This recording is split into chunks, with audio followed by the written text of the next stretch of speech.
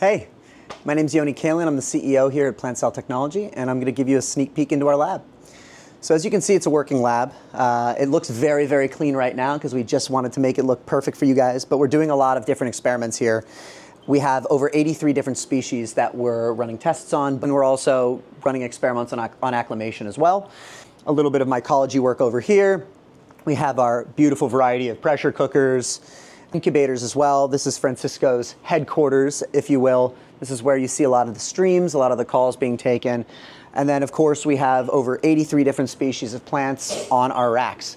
So what we're really trying to do is develop new products and better products for labs around the world, whether you're a hobbyist, whether you're a nursery, whether you're a government organization doing research. Our products are high quality and our products will bring you the success that you require. We're really excited about all the results that we're getting, the products that we're developing. I think we're up to maybe 35 products now. Just about 5 years ago, we only sold ppm. So things are really moving here at PCT, and we're really excited, and we appreciate you, of course, for backing us and supporting us.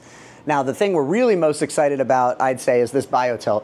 This, I believe, is going to revolutionize tissue culture labs globally. Not only does it take up half the space of a traditional tissue culture rack, but you're able to run 100, at least with this BioTilt 4 stacks, is 100 unique bioreactor experiments.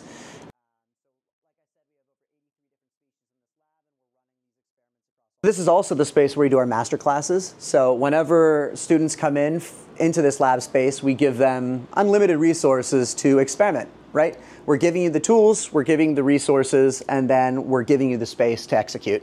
The hope with this lab is not only to serve as a working lab to do R&D and education, but also as a way for us to give back to the community. A lot of the results and protocols and procedures that we develop here, we share with you. We're just appreciative you're part of our community. We want to keep growing. And as your partners in tissue culture, we hope that you can grow with us.